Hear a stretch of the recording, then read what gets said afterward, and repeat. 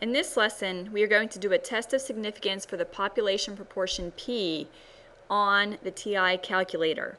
This problem was previously done all by hand in the video named Significance Test for a Population Proportion.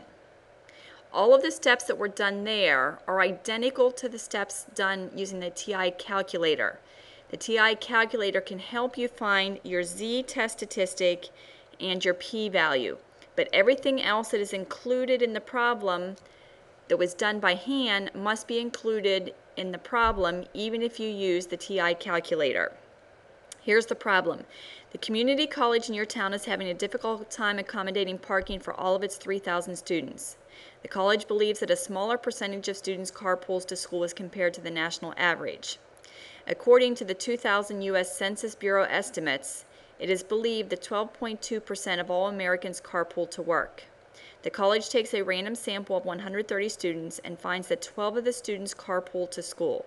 Is the school's belief supported by this sample? We will do a test of significance. P, our population parameter, equals the proportion of college students who carpool to school. Our null hypothesis is that P, the proportion of students carpooling to school, is equal to 0.122 or 12.2%. The alternative is a one-sided alternative because the college believes that the percentage carpooling to their college is less than the national average. So the alternative is that P is less than 12.2%.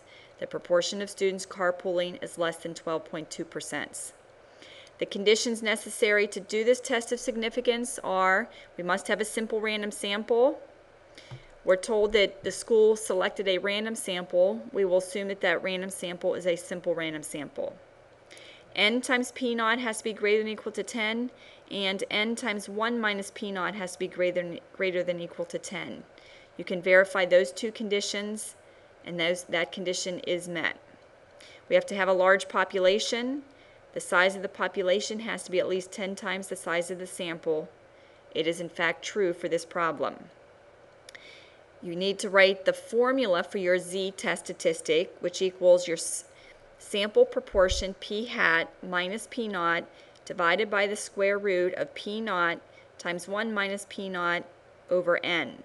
Now let's put the data into the calculator and have the calculator calculate our z-test statistic for us. On the calculator, we want to go to Stat, over to Tests, down to number 5, 1 proportion z-test. We need to give it p naught, and our problem is 0.122. How many successes did we have in our sample? We had 12 successes. What was our sample size? 130. Do we want to do a two-sided alternative? One-sided low or one-sided high? We want the one-sided low. So hit enter. We want to test. Our alternative should be less than p naught. Now we're ready to calculate. We see that our test statistic is negative 1.03. Negative 1.03. We should write down what p hat equals. The calculator gives us p hat. It's equal to 0.092 or 9.2%.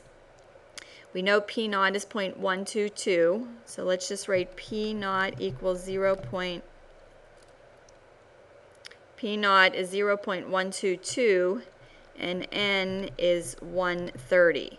So now we have our test statistic of negative 1.03. We want the p-value. We see that the calculator also gives us the p-value of 0.1505. When we calculated the p-value in the previous problem, when we did this whole problem by hand, we got a p-value of 0.1515.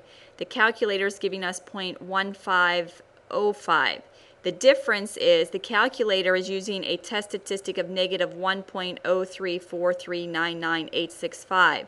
We used a test statistic of just negative 1.03. So that is why the p-value is a little bit different than what the calculator gives, because of rounding and how many decimal places are used in our test statistic. Even when you use the calculator to help you find your test statistic and your p-value, you still want to sketch the p-value, and you want to finish with your English conclusion. Our English conclusion is, because our p-value of 0.1515 is rather large, what does a p-value of 0.1515 mean?